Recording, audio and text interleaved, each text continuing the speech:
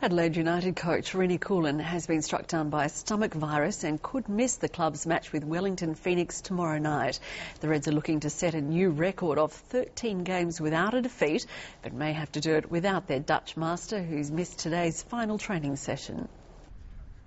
Rini Coolen didn't want to risk passing the virus onto his players, so he stayed home. We've got him off to the doctors, and hopefully the medical staff give him a clean bill of health for tomorrow.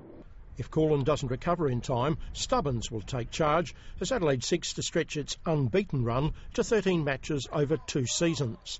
Youth international Matthew Leckie returns after playing in the Asian Under-19 Championships in China.